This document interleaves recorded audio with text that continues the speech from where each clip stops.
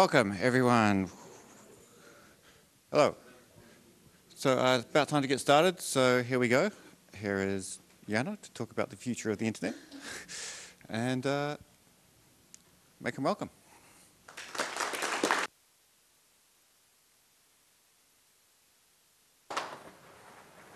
Thank you so much. Can you all hear me in the back now? Is this loud enough? Wonderful. Excellent. I can shout too, and I usually will. By about 20 minutes into the talk, my voice will go up a pitch. That's a good thing. Thank you all for being here. As they say, we know you have choices, but thank you for flying with us. I hope this is fun, and I hope this is interesting. This is about to change your lives anyways, so it's good that you know about what's about to change your lives. We're going to be talking about, well, I'm going to be talking about about QUIC. How many of you have heard about QUIC here? Just a very quick show of hands. Oh my God. And not on this agenda.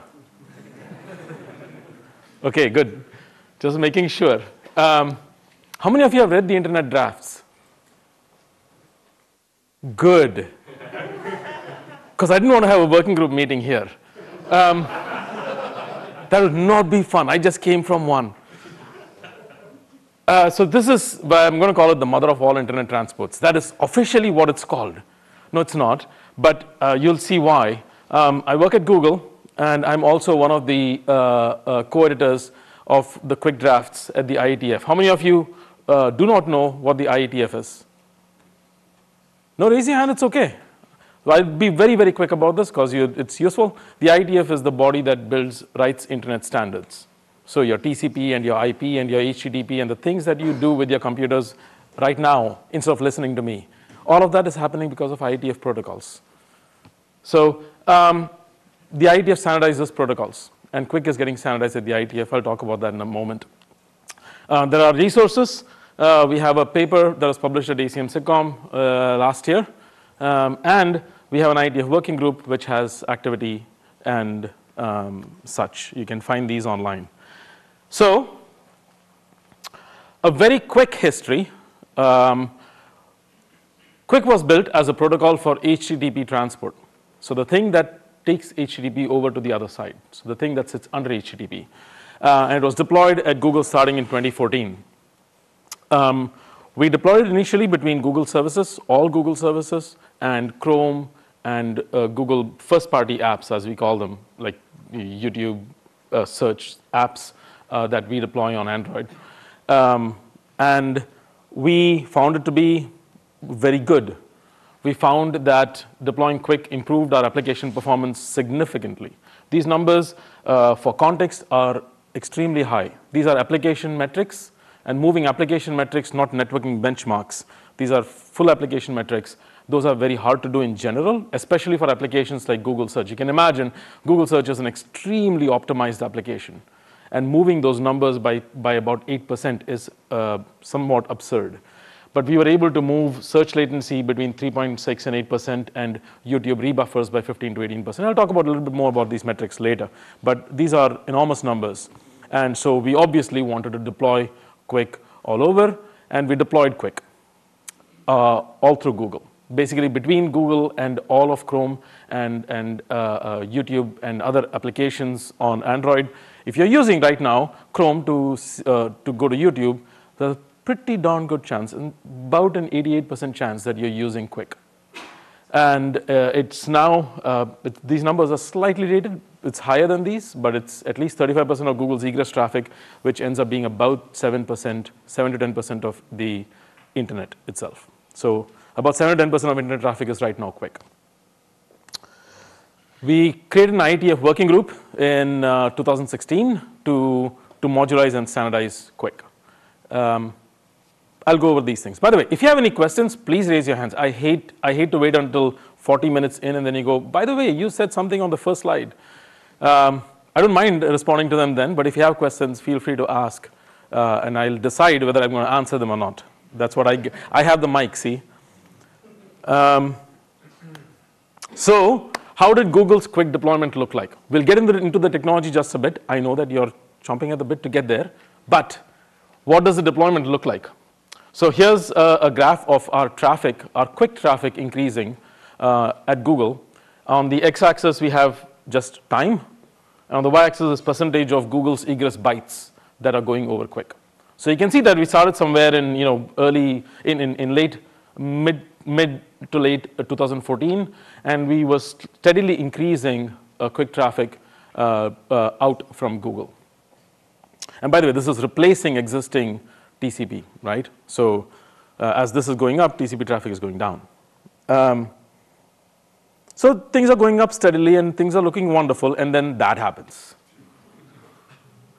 It was fun. That happened to be a security bug that we had in our clients, which allowed them to send, there's some details in the paper, but we sent some initial, this was a very rare chance, but it did happen, where we sent some initial requests potentially unencrypted. And that was bad, so we shut it down immediately, fixed the bug, and rolled out a fix, and we started caught back up to where we should have been. Everything was good, and then that happened in August of 2016. Anybody want to venture a guess what that might be?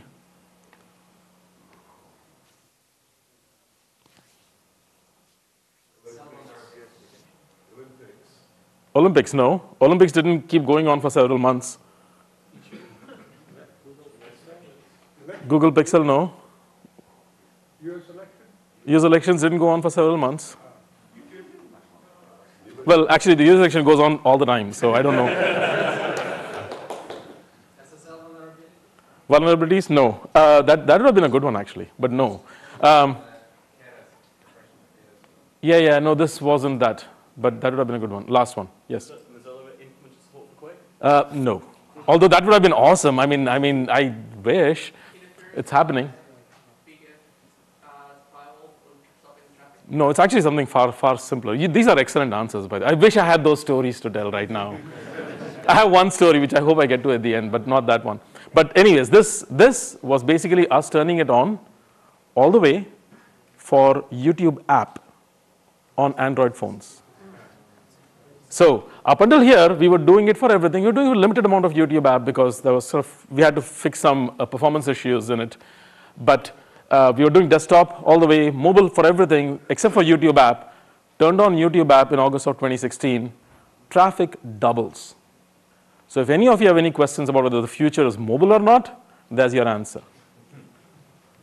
It is mobile. It's a tremendous amount of traffic.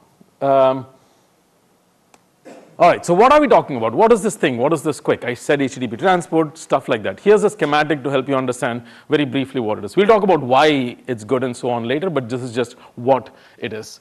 So here's your standard stack. This is your, if you've seen if you heard about the internet stack, here it is.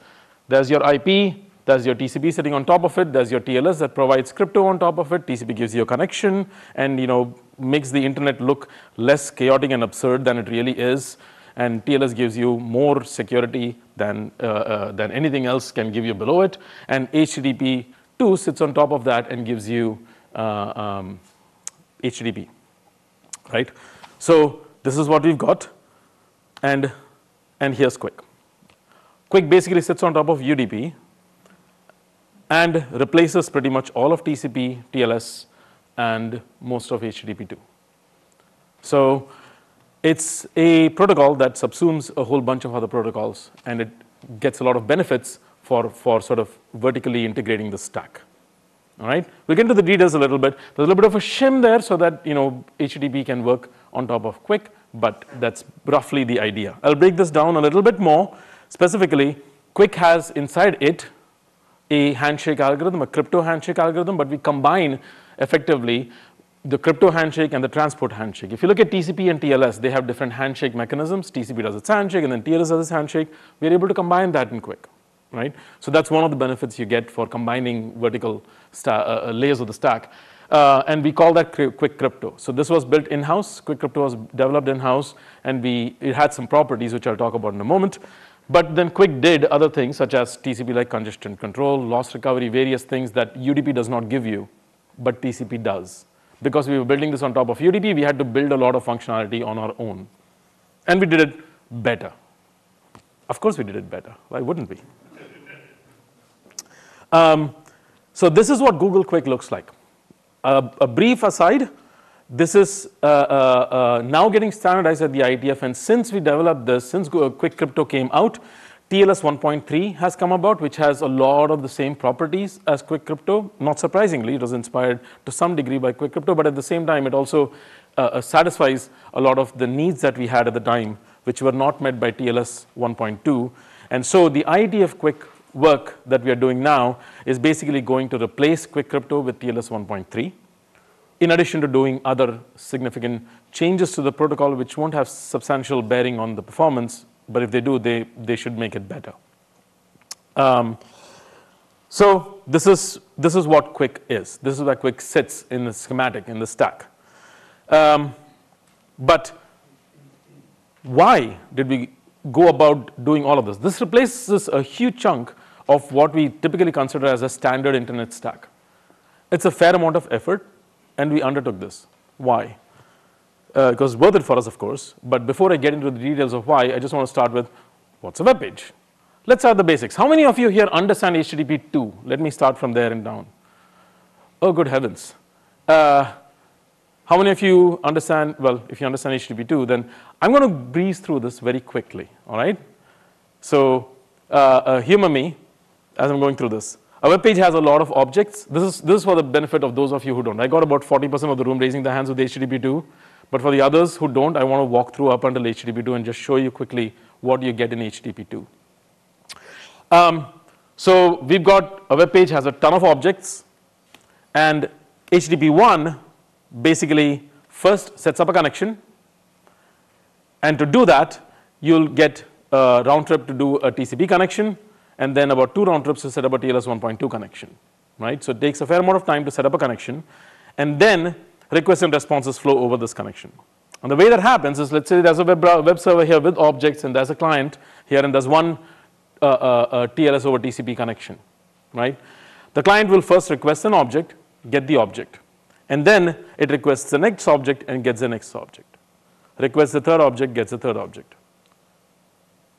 Do you see a problem with this?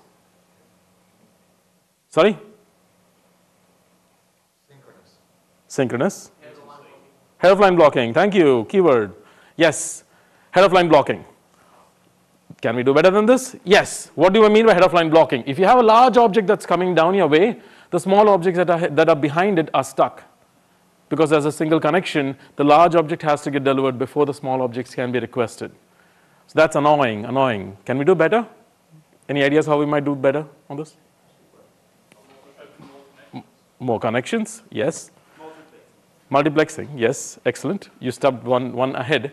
But yes, both of those are very good answers, right? So what the simple thing that browsers did in the day was to basically simply use multiple connections for multiple objects. This allows you to multiplex in sort of a crude way, but it's not good enough because you're opening a connection which can be heavyweight for every object. Not just as a heavyweight, having multiple connections sort of defeats a lot of transport functionality purposes. I mean, it puts connections competing with each other on the network and so on. So it's nicer to have a single connection. And so we can do better than this, which is where we go next with HTTP 2, which deals with head of line blocking by creating these things called streams within a transport connection that allow you to multiplex these objects within a transport connection. So HTTP 2 will take multiple objects, break them into pieces, and ship them out. Think, yeah, basically that's what we're doing here. So that's what HTTP 2 does. Do you see any problems with this? Yes? Packet loss will solve the whole thing. Packet loss will solve the whole thing. This is a different kind of head of line blocking. It's happening at the transport though, because TCP is a bit pipe, and it's a serialized, it's a single sequential bit pipe. So you send stuff down one way, stuff comes out the other way in the same order. So even if you're multiplexing things within a single TCP connection, loss that happens on one object will block subsequent bytes that may belong to completely different objects. So yes. Anything else? Well, that's good. Let's just run with that for now, shall we? There are some other issues. I'll talk about them in a moment. But yes, that's a pretty significant problem. So here are some unresolved problems. The first one is, well, we still have this connection setup latency. Web pages users and user experience of visiting websites tends to be quite, for the first period of time tends to be quite critical. So dealing with connection setup latency is an important problem, right? And web pages tend to be small as well. There are small web pages. Think again, Google search, for example, which is supposed to be small. But there are plenty of pages that are small. And if your latency, setup latency is 3 round trips and the page itself is 1 round trip, you're paying a significant overhead for just getting that one page of 1 round trip. So we'd still like to deal with that.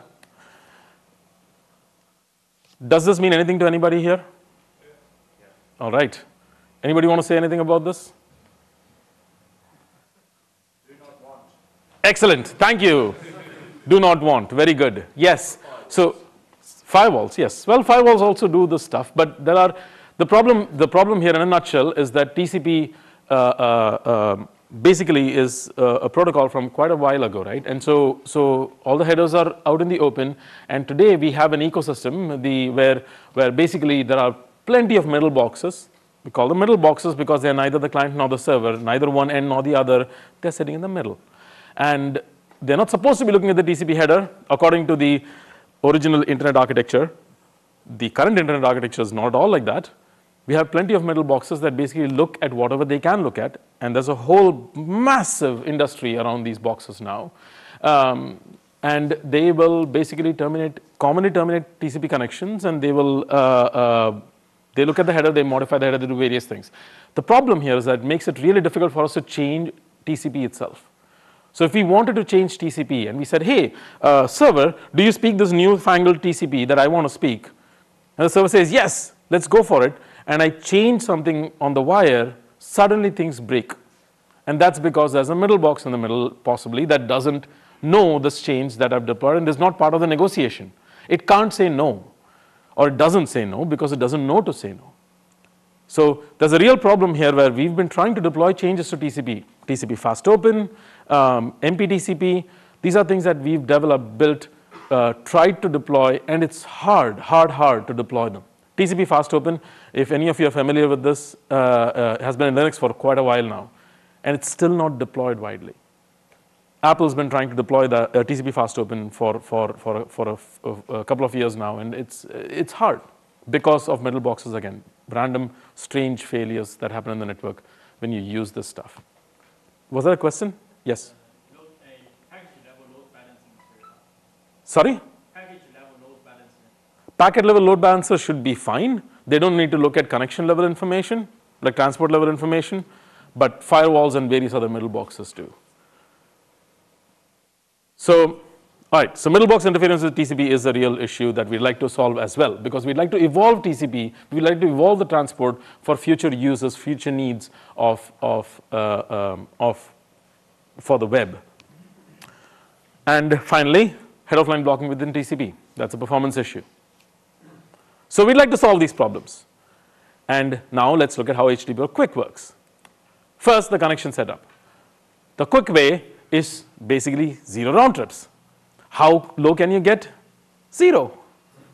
We try to get there. What 0 round trips means is that the client will send a handshake packet and immediately send the request following it. It's able to do that if it has spoken to the server before. The request is not in plain text, it's encrypted, and the reason it's encrypted is because I've spoken to the server before. So I remember the server's credentials, use those to encrypt, ship. So that's roughly how TLS 1.3 also works. So we are able to do this in QUIC and in QUIC Crypto and in TLS 1.3 to a known server. If you've hit a server, as it turns out, server locality is a thing. If you hit a server, you keep hitting the server again and again. If you get your news from BBC, you will go there every morning. So there's a pretty good chance that you'll keep hitting the same server again and again. And even in a short time scale, you have many objects. You go to one page, now you browse over to another page, same origin. So you end up going to the same server again and again. So you might end up establishing connections to the same server again and again. And so 0 round trip time is incredibly useful. And And if your crypto keys are the crypto keys are not new, or if it's the first time you're talking to a server, then you end up spending about 1 round trip time. This is still an improvement over TCP and TLS because we are able to combine the handshake. And if we need to do version negotiation, which is extremely rare, we end up doing 2 round trips. But after setup, the requests and responses flow over the connection. And here's how this maps to what we saw before. If you remember earlier with TCP, there was basically one serialized bit pipe. But in QUIC, basically these HTTP streams map over QUIC streams, which also go over the wire as QUIC streams. Now they're packetized in a particular way, but the key here is that QUIC knows this application structure. QUIC knows that these are independent units that it can deliver to the application. So if there's loss of one object, it doesn't need to block subsequent objects from getting delivered. So QUIC is aware of the structure that's there in the data. TCP was not. That's the fundamental difference here. So these are the design aspirations that we had for QUIC when we started off wanting to build this. It's been a long time, but this is what we wanted to build. We wanted to build a protocol that was deployable on the current internet. We wanted it like yesterday, and we wanted it to be evolvable, which means that 10 years from now, we want to be able to keep changing this. This has been a problem with TCP, that we've not been able to change this easily. And these remain aspirations as we continue QUIC's design through the IETF. This is, by the way, the reason also that we built it over UDP. We wanted it to be deployable over the current internet, and with middle boxes, you can't do anything over IP directly. Separately, we also wanted it to be in user space because we wanted to ship it inside of Chrome. So putting it on UDP made sense for us to do this. We wanted low connection establishment, as I pointed out, stream multiplexing, which is the multiplexing of packets of application data structures over a connection. And we wanted to do better loss recovery and more flexible congestion control. We wanted to be able to experiment with new congestion controllers, which is possible to do in TCP and in Linux for sure, but the bar tends to be higher and it's kind of harder to do. But we wanted to be able to experiment rapidly with congestion controllers. We wanted that. That's a little bit of code structure, how we allowed pluggable congestion control to exist in our code. But we definitely wanted to bake in better loss recovery because that tends to be quite important for performance. So we did a number of things in the protocol itself. I will not go into the details here and put you to sleep right after lunch. But if you're interested, there are a number of things that we've done in the protocol that are different, that learn from TCP and past experiences in transports. I mean, we basically pulled in all the lessons that we could from various transports of the past. Okay.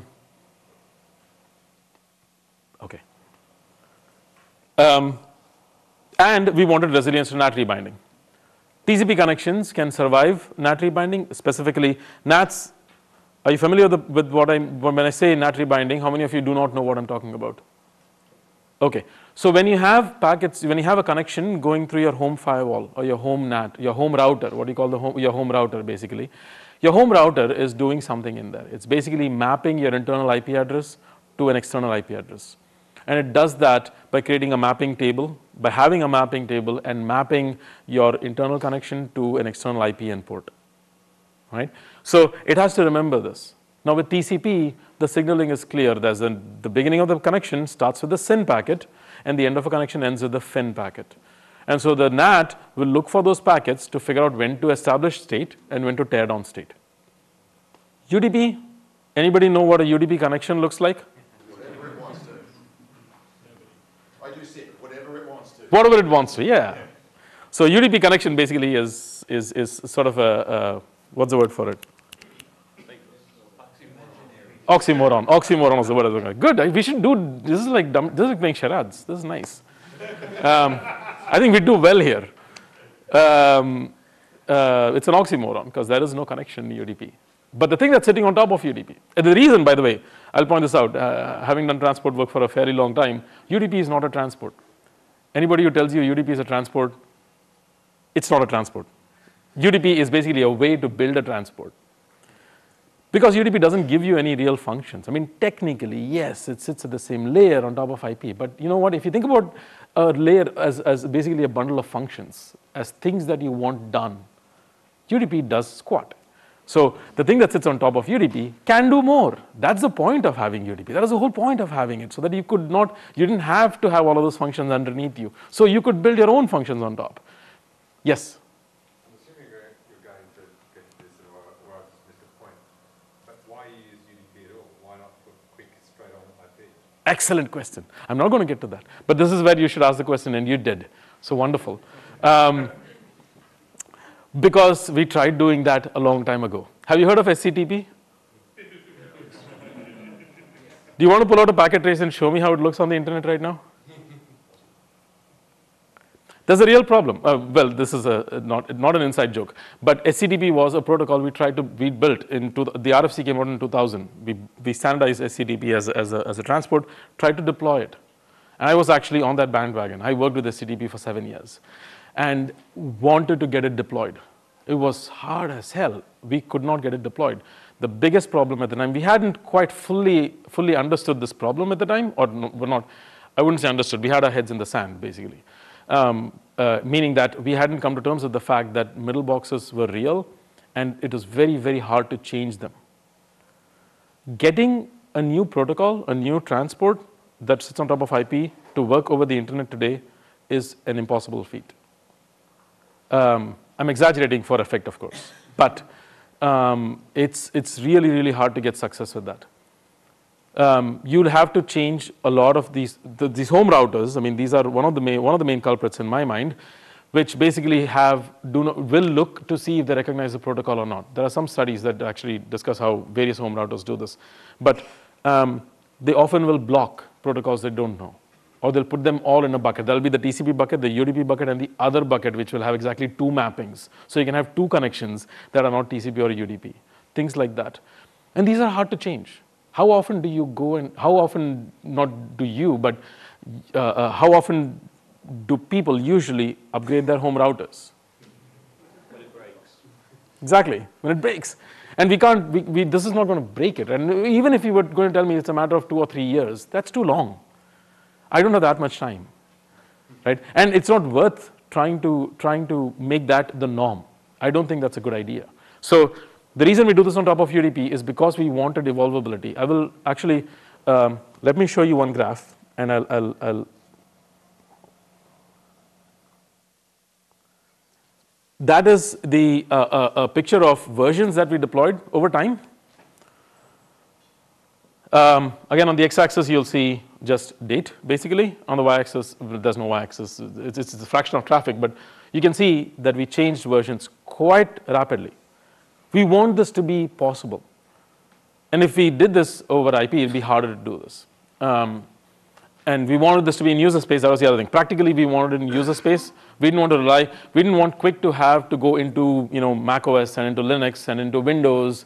And then Windows users will eventually, over the next 550 years, move to Windows 10, and then actually have QUIC, right? So it'd be a lot easier lot faster to do it on top of UDP. Does that answer your question? All right. So deployability and evolvability were the reasons we went on top of UDP. That's kind of key. So NATs, we wanted to be resilient to NAT rebinding. So because of this UDP being connectionless or no connections, NATs don't know how long to hold a UDP mapping.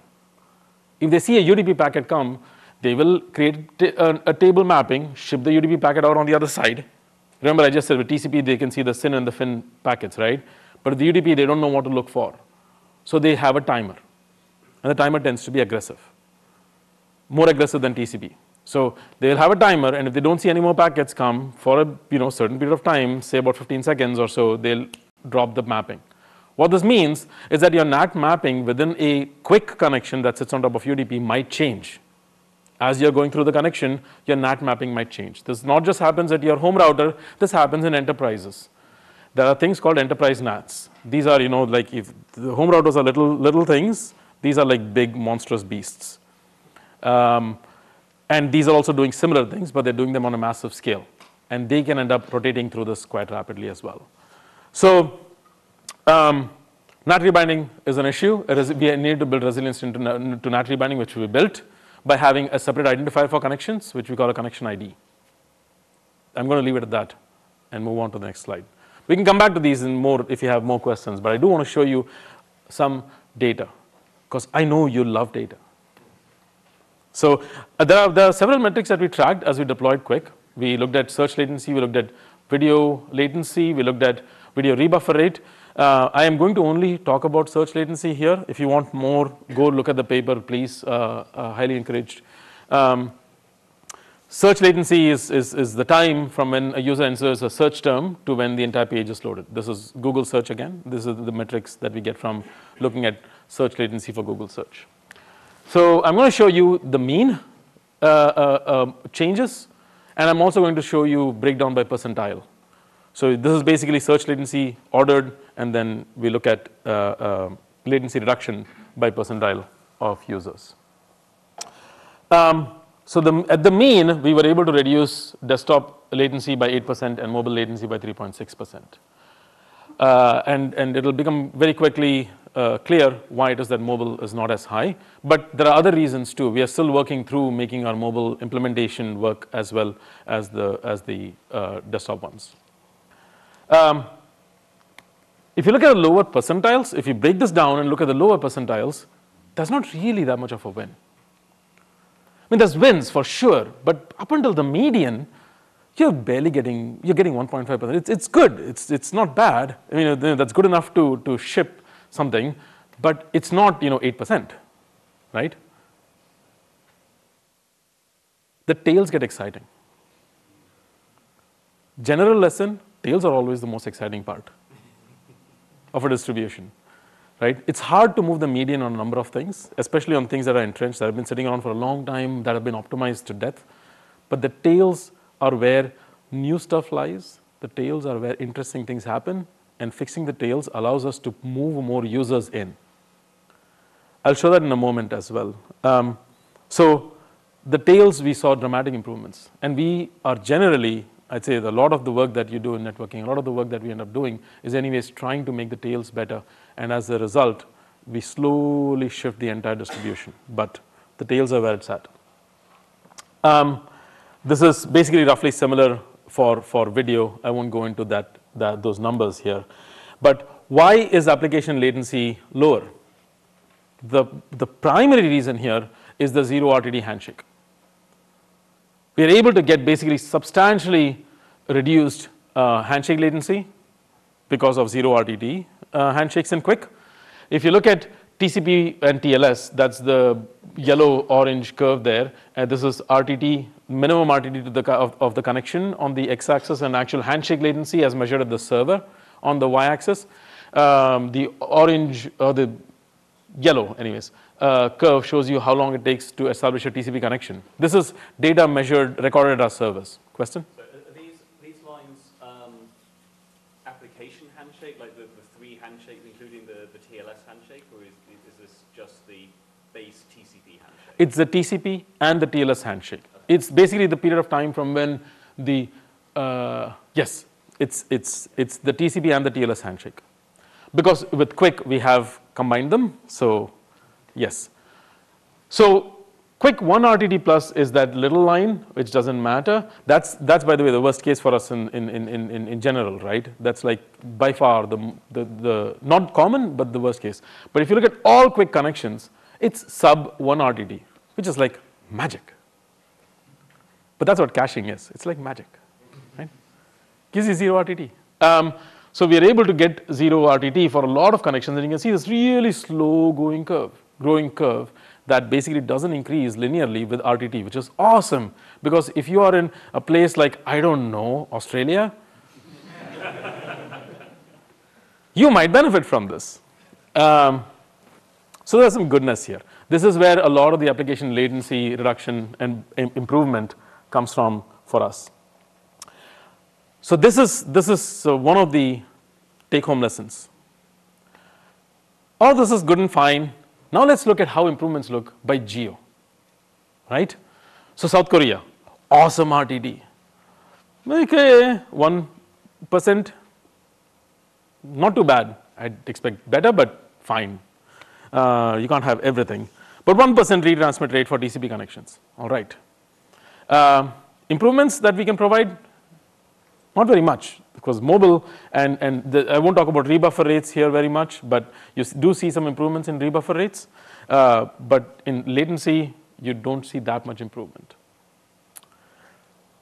Go to the US, right, where you have RTTs of the order of 50 milliseconds, and retransmit rates are slightly higher, and now you're starting to see more improvement. Yeah, still not something to write home about, something to get excited and explain all of this to your mother about. I'm sorry, that was a bad. Scratch that. Bad stereotype. Take it off the recording. Edit, please. Apologies for saying that. But yeah, not something that I would explain to my 13-year-old about, get him excited about QUIC. Here's India, right? We have a mean min RTT of almost 200 milliseconds, a mean retransmit rate of 8%, and look at the improvements we are able to provide there. So the crux of this particular slide is there's the tail. Pulling in the tail helps a large number of users who really need it. And so this is not simply improving your experience sitting somewhere with highly well-connected networks, improving your search experience or your video experience from awesome to super awesome. It's actually going from usable, from not usable potentially to usable. We actually see more users stay around. We actually see that people are watching videos for longer because they're using QUIC. That's an advantage. That's a benefit, and that's something that I want to make clear. This is helping users in the tail as well. So that's what QUIC is about. I'll share one story, and then we'll switch to questions. How many minutes do I have? About 8.5 minutes. Okay. So I was talking about ossification as an issue, where I didn't use the word ossification yet, but I mentioned that middle boxes have middle boxes that don't understand new TCP changes or TCP improvements or new TCP things basically break them because they need to move as well. This is what we call ossification. TCP is effectively ossified right now in the network. You can't really change TCP because the network has to change as well. And that's a really difficult thing to do. And we, like I said, wanted to deploy QUIC as basically we wanted it to not ossify. We wanted it to be evolvable. One of the things that we did, I didn't mention this, and I should have, QUIC's headers are encrypted. The transport headers are encrypted. As much of the header space that we can encrypt, we've encrypted it, which means middle boxes can't see it and therefore can't ossify it. Definitely can't modify it, but they can't ossify it as well. So that's really, really, that was an important thing for us. That was part of the evolvability equation for us. But we had to have some things open because you need to have, like a connection ID so that you can go find the key on the other side, right? So we had a flags byte. The first byte was a flags byte, right? That had some indications about how to read the rest of the packet. There's a one byte that we left open. Guess what happened? It got ossified.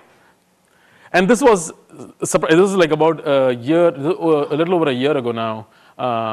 What happened was that there was a vendor that basically wanted to build a feature to ship and to sell, and say QUIC, we are building a QUIC classifier. They looked at Wireshark, they looked at the packet, they said, looks like the first byte is always 7. They never read the spec? They didn't know the spec existed. We talked to them. I'm not saying. Ask me offline. No, there's a real issue here, right? I mean, there's a big disconnect, and this is kind of the community. I've said this several times. Middle boxes have become accidental control points, meaning that they control the internet's architecture, and we don't realize it. But there's a real issue here. I said this in a talk about 7 years ago, that middle boxes have become architectural control points for the internet. And it's still the case. We still don't know how to exactly run around them. We are trying things, but we don't know yet.